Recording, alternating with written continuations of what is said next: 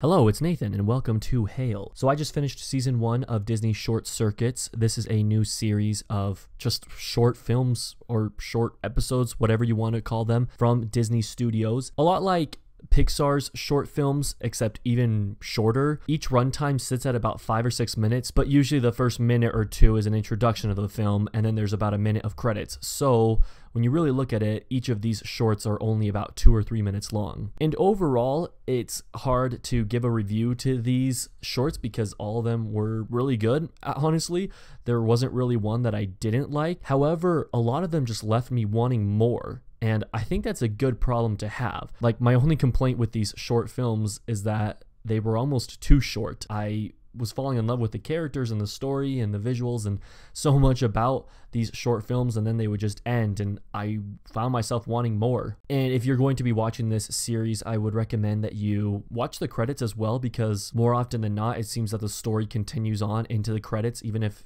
it's just pictures on the screen. So what I want to do today is I just want to give a short, like pretty much sentence long review of each short, just to kind of give you my general thoughts on it. And then at the end of the video, I will give my top 5 shorts from this season. And so I'm just going to go in order of each episode, starting with Puddles. It's a very imaginative short, and it was fun to watch and kind of sends a message about don't be on your phone, spend time with your brother and your siblings. So there's that. Exchange Student, I actually liked this one. It had a good concept. It was creative. You'll probably hear me say creative a lot as I talk about these shorts because a lot of them were just very creative and very original. Lucky Toupee was funny to me. I thought it was cute. I liked how the leprechaun is thrown out the window, and I just liked the leprechauns period in this short.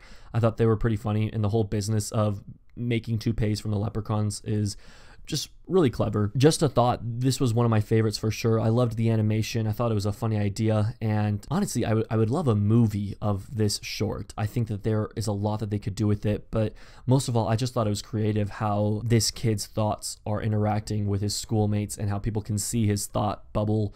And it was cool how the thought bubble is a character in the short. Cycles, this was definitely probably the most touching, at least one of the most touching shorts of all of them. You just see the lives of this elderly couple, and you see the time that they spent in this home, and it was relatable in the sense that we've all had a home, at least hopefully we've all had a home that means a lot to us, and this short was really showing that it's not so much the house, like the literal house, the literal property, but it's more so what takes place in the house, and that's what makes it a home.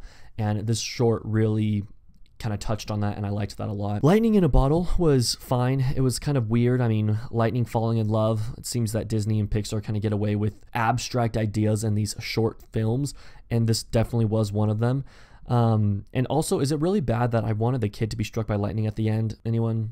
Bueller? The Race was super goofy but funny, and it was original, and just where do they come up with these ideas? I think these ideas are so funny. I love it. The Race was just entertaining to watch. Hair Jitsu, it was kind of goofy. It was cute to see this little girl's imagination, and the animation was well done as well, but just a goofy episode, nothing wrong with it. Downtown, man, I like this one. I want a feature film of this one as well. It was so cool, and the style at times reminded me a lot of Spider-Verse. I don't quite know how they would make a movie out of this, but I just really liked the animation in this, and the way it was all constructed was really cool to me. Jinghua, meaning flower in the mirror. It was sad, but it had a sweet backstory. I feel like that made the short a little bit more meaningful to me. Otherwise, if I hadn't watched that intro, it just didn't mean as much to me, but watching the background to it made me like it a little bit more. Drop.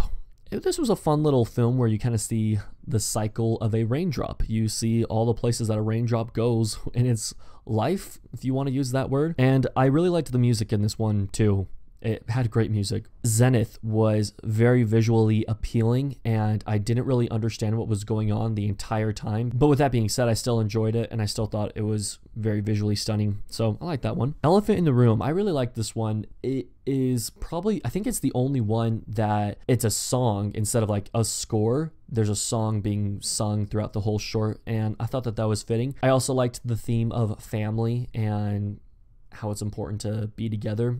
I like that theme. It was a good theme. Fetch, not gonna lie, I'm gonna spoil this one. I mean, I don't think I'll offend too many people. It's literally like a 2 or 3 minute short, But when she is eaten by her Oliver, by her pet named Oliver, I really wanted the credits to roll. Like, how funny would that have been if she gets eaten and then the credits just roll? Everyone would have been like, what the heck? Like, what was the point of that short? But anyways, it was a cute one. Wasn't my favorite by any means, but I thought the animation was really well done.